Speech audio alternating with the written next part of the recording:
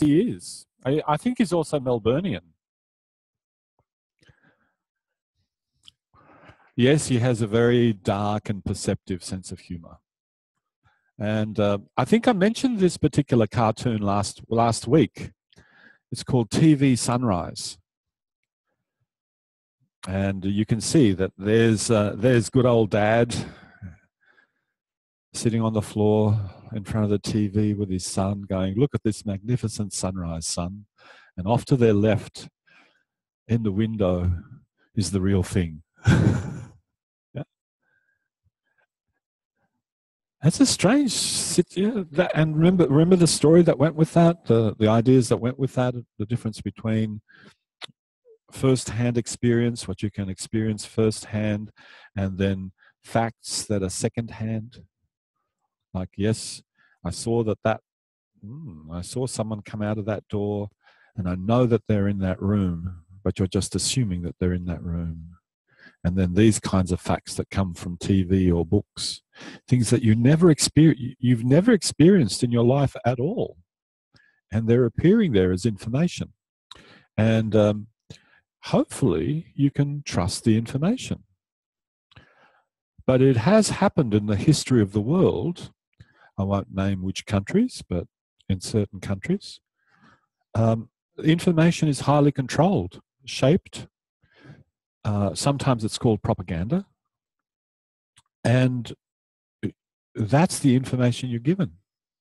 And that's what you believe. Because it's coming from authorities that you think are telling you the truth. And so that's the world that you come to know. Rather than opening the curtain and having a look. But usually if you try to open the curtain in those kinds of countries, you usually get killed for that. So you don't open the curtain. So it can be, kind of fun, but it has really, really important consequences. To actually know your sources well. And I don't mean your eating sources. I mean the sources of your information. Know that it's trustworthy. And that's why when later on this week, we start to offer you the kinds of materials that would be useful for you to have a look at over the years in terms of ATM lessons. That's why primary source, straight from Feldenkrais is probably the best way to start, because you're getting no one else's story. You're getting it straight from how he taught it. Bang. Not getting my version, Jenny's version, Susan's version. You're getting his version. And then you can go, all right, I can see how he puts this together, and then you can take it on from there. So that's really important, that you experience the lessons as first-hand as possible. The next one is this one. I don't know about you, but I think I've had days that I feel like that. Matter of fact, I think most days I feel like that. It's like the mind just goes, and the body's going, wait for me, I'm catching up. And that can happen a lot for people when they first lie down on the floor in an awareness through movement lesson, because what's happened, they've just come from the outside world, they've landed on the floor, and they're like, and they have to actually let the mind kind of settle down for all these slow processes of the body to be able to speak, because the head's running in the other direction. So it's really interesting that that's what needs to happen. Yeah. Yep. As soon as I finish the cartoons, you're most welcome. Yep. Thanks. All right. What's another one? Oh, I like this one. This is another way of using your mind, right? It says, let it go, let it out. Let it all unravel. Let it free, and it can be a path on which to travel. It's nice, isn't it? It's nice. So there is a different way of using your mind where it can be a very reflective process. And through the process of reflection, contemplation, bringing your body along for the ride, notice his head's not racing ahead. It's a different way of living. It's a different way of doing ATM too. So yes, do let it go. And you'll hear I say that, do less, less effort. Don't try so hard. Let it go. Good way to go. All right. You want to make that announcement now? All right.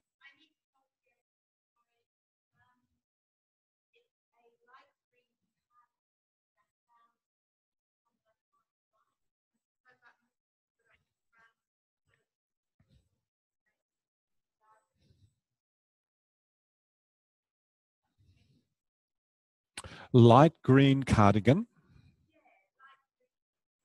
Light green. Okay. Mm-hmm. Okay. Okay. So do you remember who you were working with before lunch? Yeah, good. Don't pair up with them again. Pair up with somebody different. You said hello to that person. But come around the skeleton for a moment and just have a look at what's going on in that folding arm movement.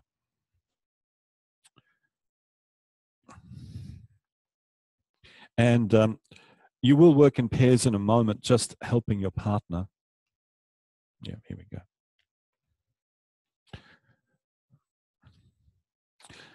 So when the arms are folded across the chest like that, that's probably clearer like that, yeah. You can see that this arm is tending to want to go over here, and this arm is tending to want to go over there. Let's just put this arm aside for a second and look. If that arm is resting on the chest and you start to move it in this direction, there is once again that flow of motion that goes into the elbow, into the shoulder, into the collarbone, and then look where it goes. Look. Can you see? What's head, neck, chest? Why? If we slow down a little bit and come closer and have a really good look, you'll see why. I mentioned in that lesson that this is the only articulation, this is the only bony articulation between the arm and the rest of the body. There are no other bony articulations. And this joint between the arm, the shoulder blade, and the sternum is what's causing all that rolling movement to happen. So watch what happens right there if I put my finger there.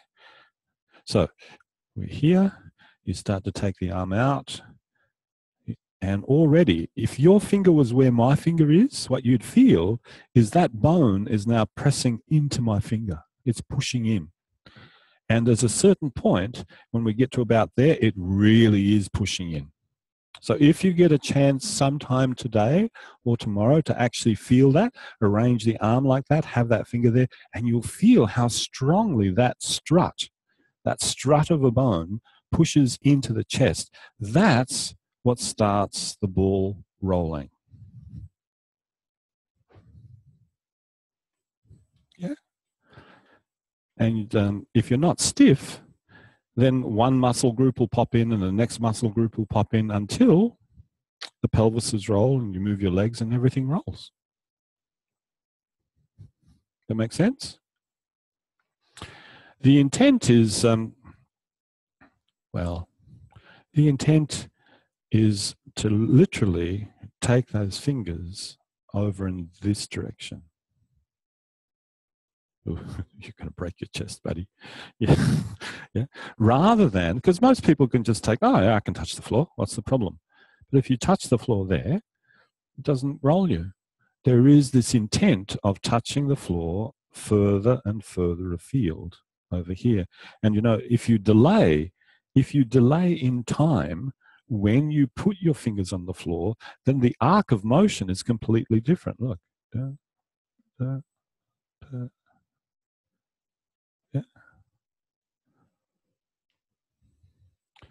So, yeah.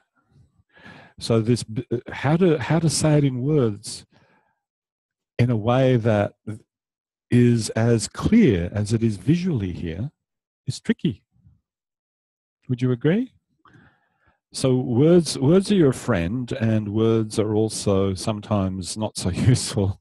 Sometimes a simple showing on a skeleton could help your class to get something that they're struggling with. And my contention would be, why not?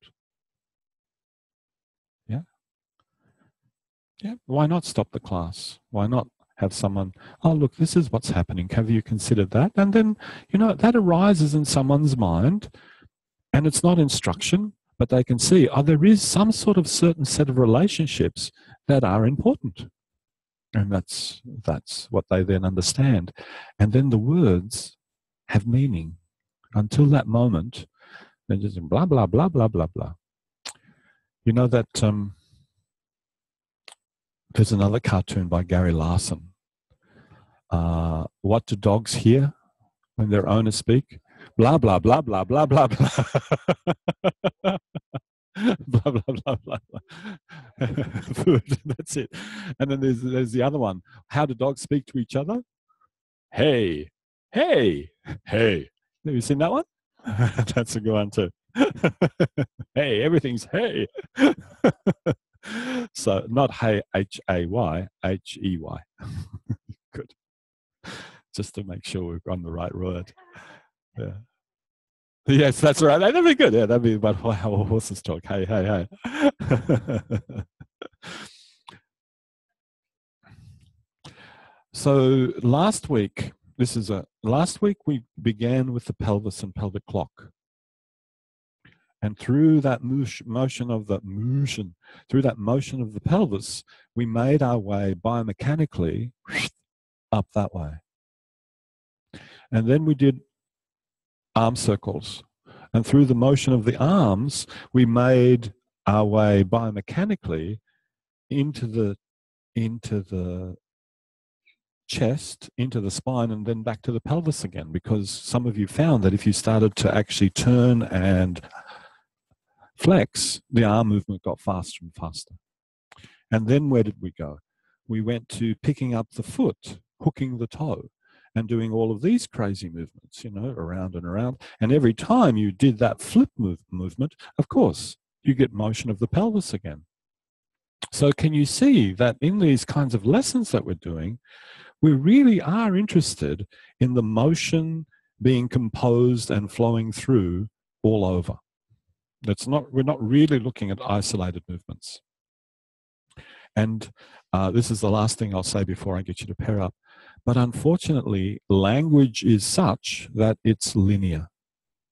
You can only describe in a sentence one thing after another. And so you can't get the pattern that goes across time. You just can't get it. You need something else. And that's why we use demonstration. If we all knew movement notation, I'd notate it for you. I'd say, okay, here's your ATM, go off and read it. And you'd go off and read it, and you'd have the ATM. Because in movement notation, you don't put down what every joint in the body does. You just put down what the primary movements are, and you fill in the rest. Yeah.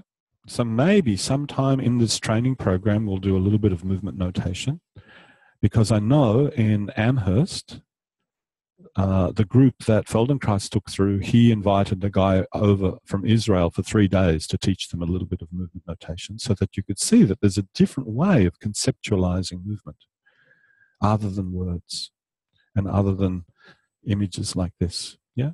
And it really does change your perspective on how things work. So I'll see if I can get that organized. All right. So could you please pair up with a partner? One person sit up there. I won't talk you through it, but one person sit up here